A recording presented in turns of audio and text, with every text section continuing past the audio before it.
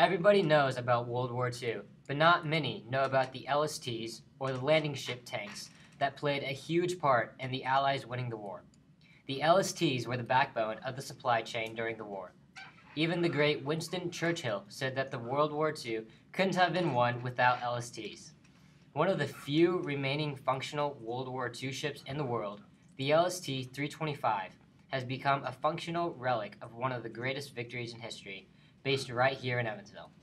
The LST-325 was built in the Philadelphia Navy Yard and commissioned on February 1st, 1943.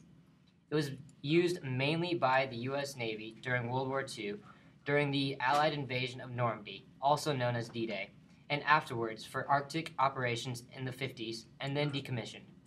It was reactivated later in 1963 for use by the Greek Navy under the name Syros, and then finally decommissioned in December of 1999. The Greek Navy was going to use the LST-325 as a target ship in a mock operation as its last task, but then they turned it over to the USS LST Ship Memorial Incorporation, which was made up of World War II veterans. These veterans flew over to Greece, where they spent time getting the LST-325 in shape for its journey back to the United States. The crew of 29 United States LST veterans returned to the States in the LST on January 10, 2001, in Mobile, Alabama. On October 3, 2005, the LST-325 made Evansville its home, docking at a new $3 million docking facility. Evansville has known many LSTs in its time, since this is where the Evansville shipyard was during World War II. The Evansville shipyard was on the Ohio River and was originally contracted to build only 24 ships, but it ended up producing 167 LSTs and 35 other vessels. The shipyard's workforce of 19,000 completed 2 LSTs a week, becoming the largest producer of LSTs in the nation. The shipyard stopped producing ships in the summer of 1945 after producing 202 ships. I recently interviewed LST-325 volunteer Chris Donahue on board the LST-325. Here he is, talking about the ship. In what shape was the LST when you first got to Greece? When they picked it up in Greece, it was in really bad shape. The engines were pretty much shot. It was dirty, full of garbage and everything else. So it was took a good part of a year to get it up and running, really.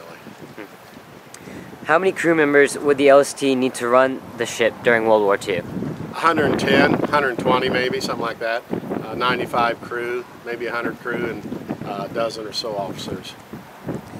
How many trips does the LST-325 make up and down the river each year? Usually one, about a month. Now this year we'll be doing 2 because we got to go to dry dock in Port Arthur, Texas here January 15th. Every 10 years we got to go in and have this ship overhauled.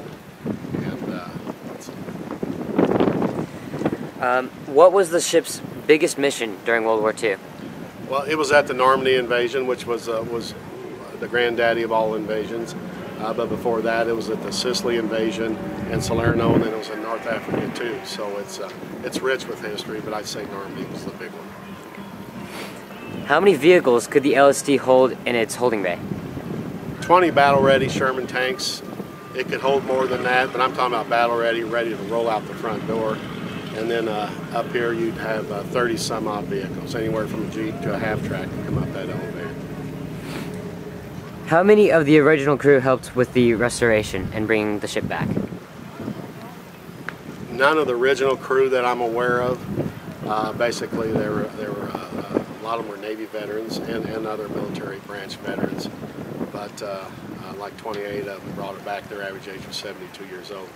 So it was tough. You just didn't sleep much. Yeah. What plans do you guys have for the LST-325 in the future? Basically to keep it going and keep it functional. We're the only operational LST left in the world.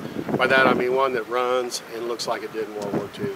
So taking it out once a year and showing it to other localities is our goal, as long as possible, keep it seaworthy.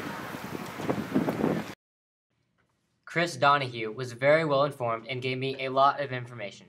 As you heard, the LST played a large role in the D-Day invasion of Normandy, and that the crew, when they got to Greece, had to spend a while getting the ship back into working order. Now, the ship makes 1 or 2 trips up and down the river each year and stays in tip-top shape, thanks to a great crew of World War II veterans and volunteers. These men and women take lots of time out of their lives to make sure that the LST stays clean and running all year long. Thanks to them, we have a great piece of working history right here in Evansville.